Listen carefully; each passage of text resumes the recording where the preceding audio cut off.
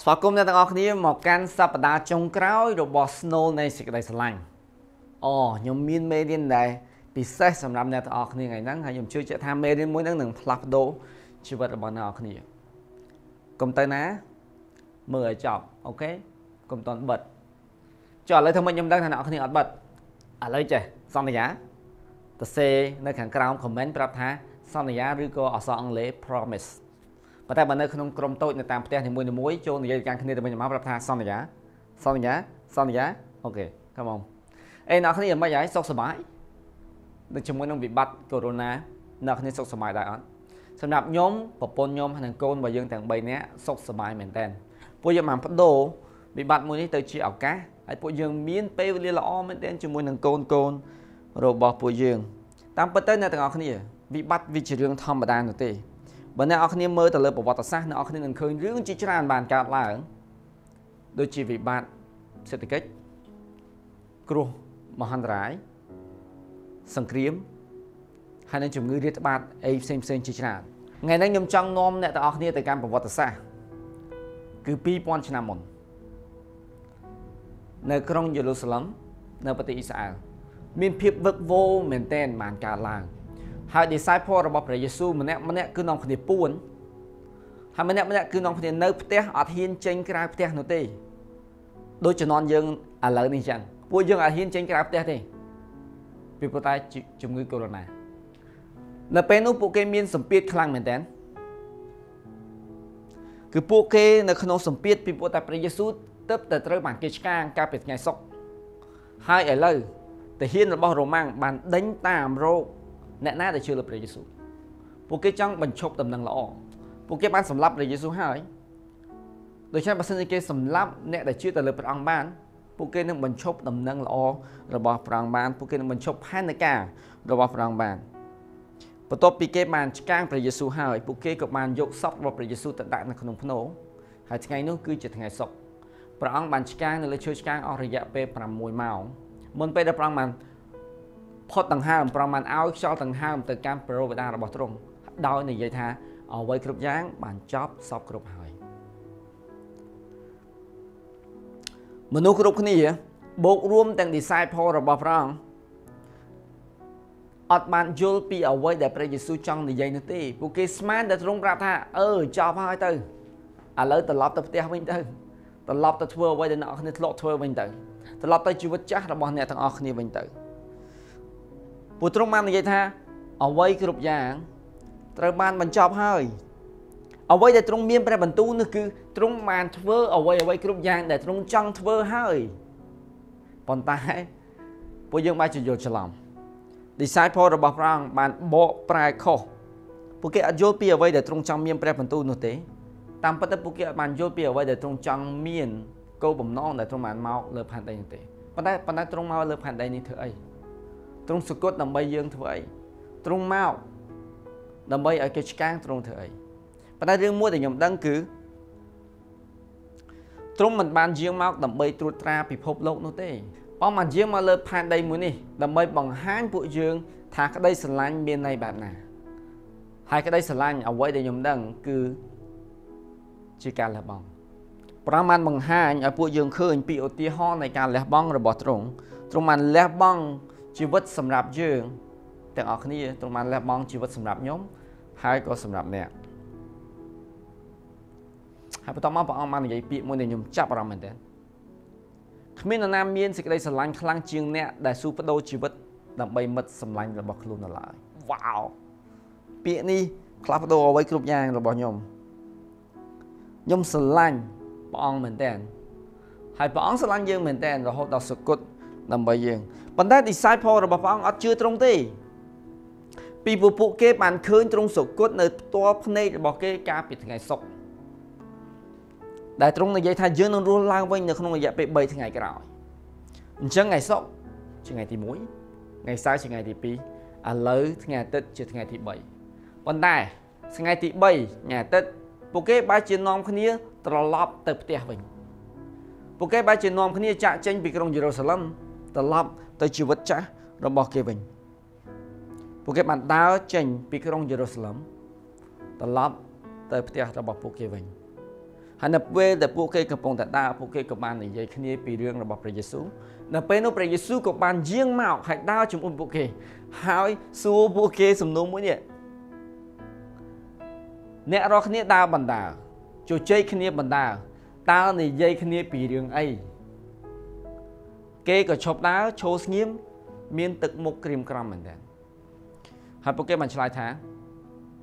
ប្រជាជនទាំងអស់ក្នុងក្រុងយេរូសាឡិមដឹងហេតុការណ៍ដែលកើតឡើងប៉ុន្មានថ្ងៃមុននេះគ្រប់គ្នាមិនក៏លោកអត់ដឹងហើយខ្ញុំស្រឡាញ់ព្រះយេស៊ូវគាត់ធ្វើជាអត់ដឹងហើយគាត់និយាយពាក្យថាដឹងរឿងអីគេពួកគេក៏ទូលឆ្លើយថាគឺរឿងដែលលោកយេស៊ូវនៅភូមិណាសារ៉េតហ្នឹងណា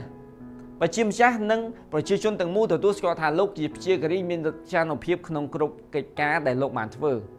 និងគ្រប់ពាក្យសម្ដីដែលលោកបានថ្លែងពួកបូជាចារ្យនិងពួកមន្ត្រីរបស់យើងបានបញ្ជូនលោកឲ្យទៅគេកាត់ទោសប្រហារជីវិតហើយឆ្កាងលោកទៀតផង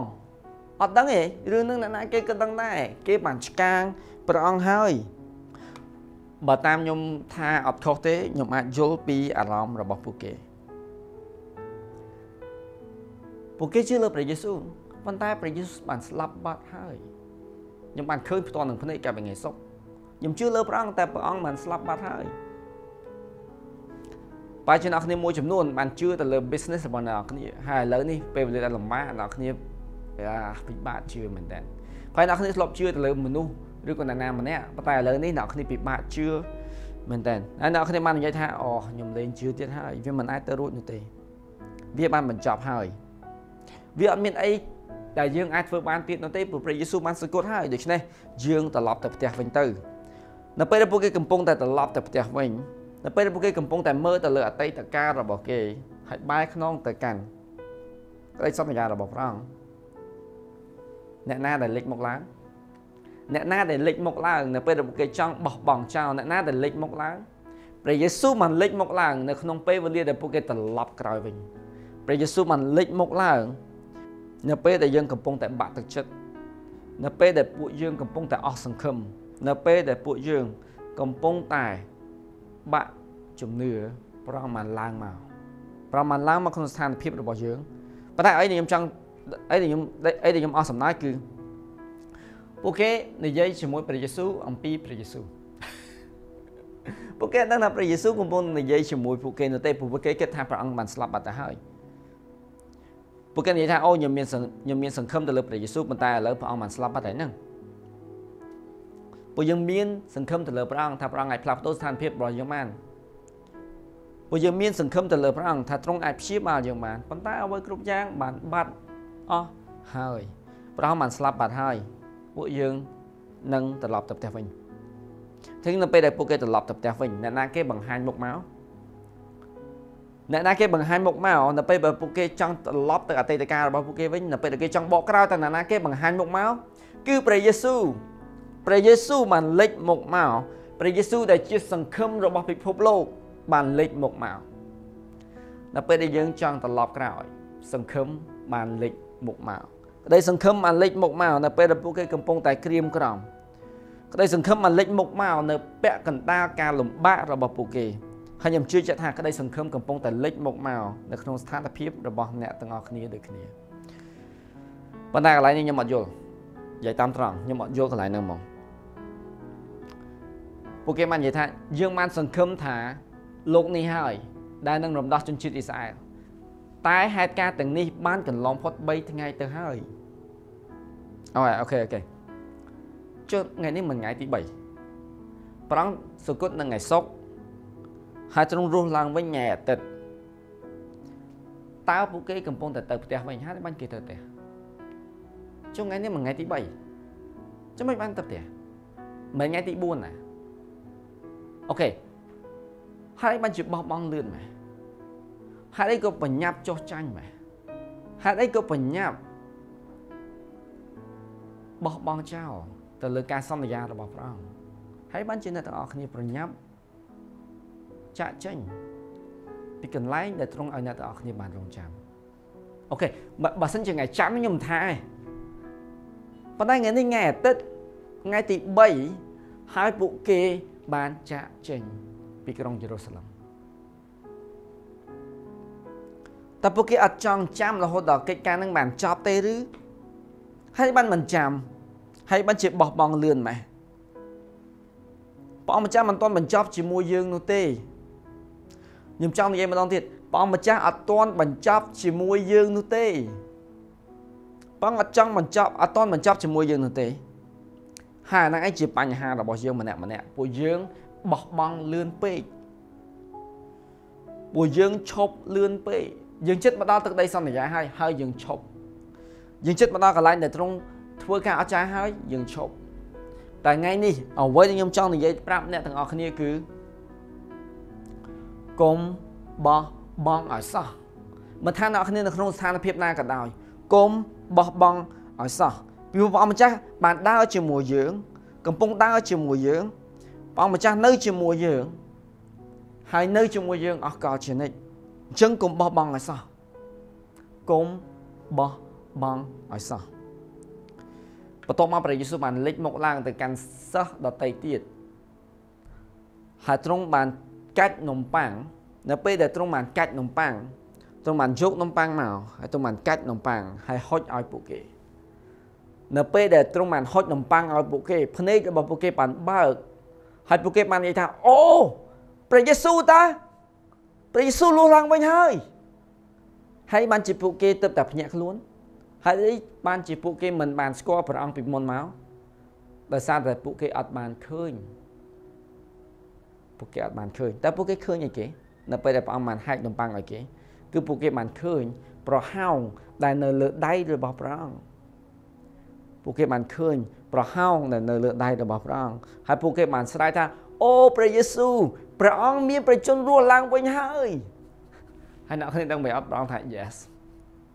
ខ្ញុំរស់ឡើងវិញហើយតើ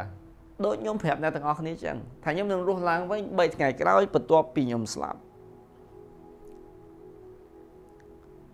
ខ្ញុំបានដើរចេញពីភ្នោ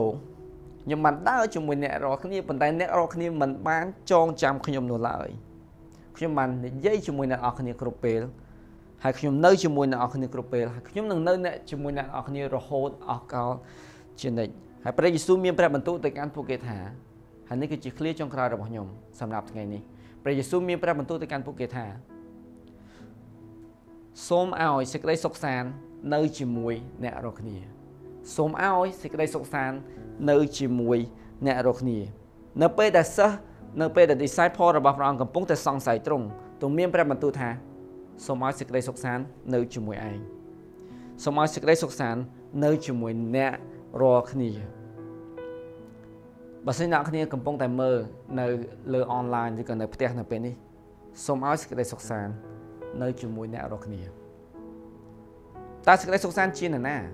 សេចក្តីសុខសាន្តគឺជាបុគ្គលហើយបុគ្គលម្នាក់នោះគឺឈ្មោះថាព្រះយេស៊ូវគ្រីស្ទទ្រង់បានមានព្រះជន្មរស់ឡើងវិញហើយទ្រង់បានឈ្នះរាល់ទាំងសេចក្តីស្លាប់ទ្រង់បានចេញពីភ្នោហើយភ្នោគឺនៅទទេបុគ្គលដែលនៅក្នុងភ្នោបានចេញពីភ្នោជាមួយនឹងជ័យជំនះហើយជ័យជំនះមួយនោះនឹងនៅជាមួយនឹងអ្នករាល់គ្នាដូច្នេះកុំភ័យខ្លាចឡើយ